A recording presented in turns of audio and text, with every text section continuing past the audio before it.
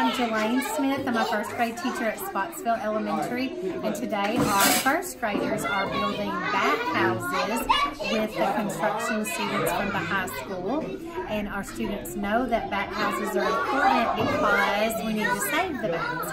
Bats eat mosquitoes, they eat harmful insects that harm our crops. So we're so excited that the carpentry class came to work with us today.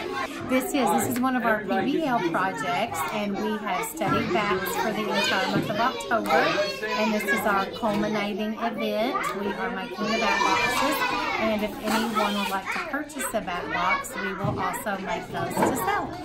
Hey, my name is Naomi, and we're making this bat house, and we already made like 6 or 5 of them already. We learned about like if they eat our insects, they eat insects that kill our crops, and that eat our crops, and other stuff about them.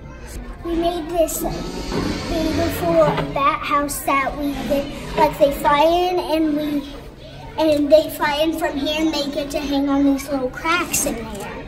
I made it with Jonah and Michael and Brady and Addison, and I made it with them and one high schooler.